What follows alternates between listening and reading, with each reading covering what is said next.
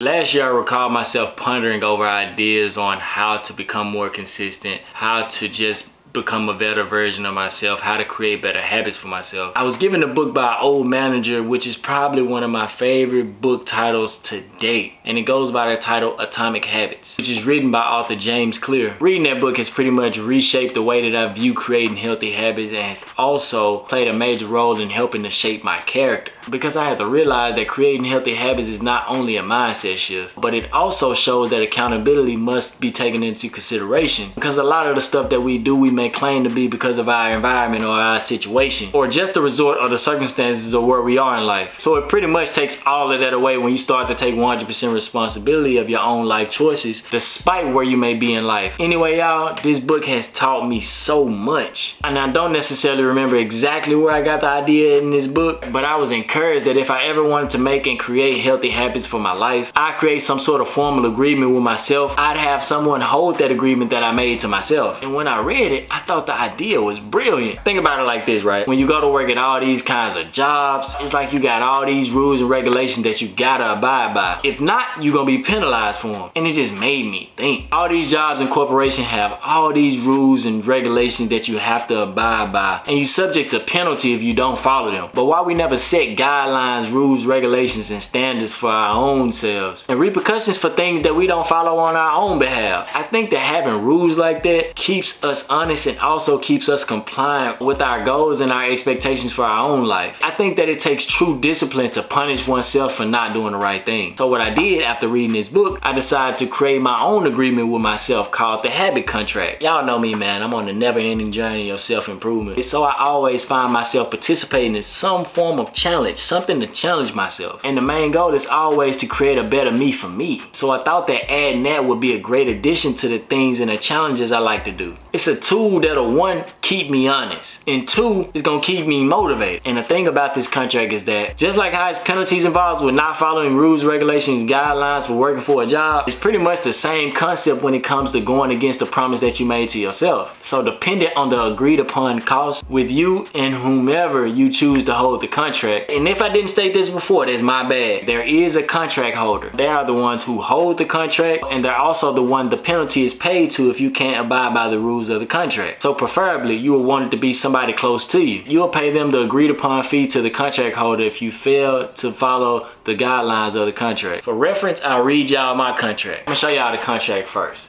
So this is the contract. At the top you see contract, got my name, Desmond D. Miller.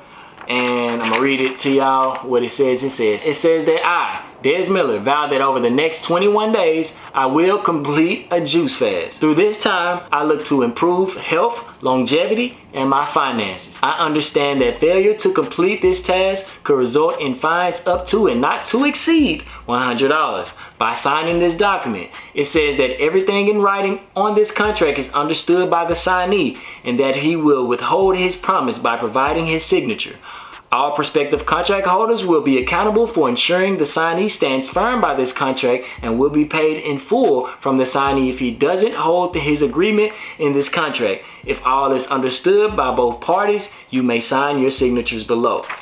And as you can see, yes, I don't know if y'all can see that, but yes. And it's just that simple. The contract holder holds the contract until the duration of the contract is done and complete. And then you walk away scot-free. If you fail, however, it results in you paying the agreed upon fee to the contract holder. So this thing is literally all about accountability. So if you fail, let them know and pay them. It's really no big deal. Let the idea of you giving money away in your head just linger for a minute, and it's gonna motivate you, bro. I promise. It's gonna motivate you to stay on track. Cause who wanna give some money away? Who wanna give $100 away?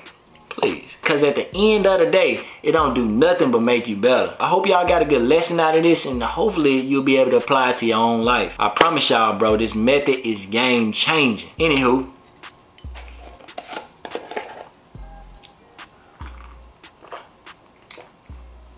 I'll see y'all in the next video.